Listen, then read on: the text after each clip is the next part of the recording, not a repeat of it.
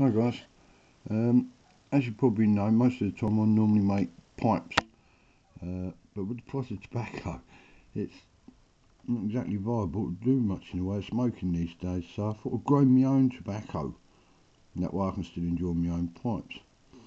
Now it's only a short video. The reason for it is I bought some seeds and I planted them and I followed all the instructions.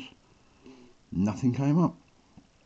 Luckily, me being me, I'd also bought some other packets of seeds. So I watched some YouTube videos and some said you should cover the seeds, some say you should not. So this time I covered one half of this tray and I did not cover the other. And believe it or not, the ones on the right are the ones that I originally covered. The ones on the left I didn't. And these came up, as you can see, and these originally didn't. So I decided I'd cover these. That was 4 days ago. Now, as you can see, they're all coming up.